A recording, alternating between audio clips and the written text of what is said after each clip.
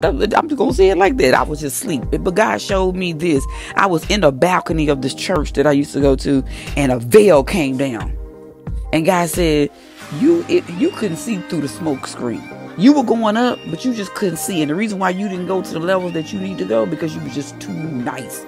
You let people use you. And the nurses, you know how they do when you start waking up. Now she being stingy. Now she being tight.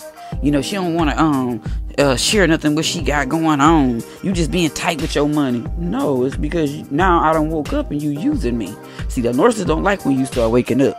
When you start waking up and start realizing that people are using you, you know, like I would be always the one cooking all the meals and buying gifts and everything. Then I realized after the holidays, I would be the one broke, busted and disgusted. I'm like, oh no, and everybody packing home, and I'm the one like trying to figure out how I'm gonna pay my bills, and and got debt. I said, oh no, this gotta change. This gotta change real quick. We'll be tired and still had to go to work. I'm like, no, this gotta change. So I stopped it.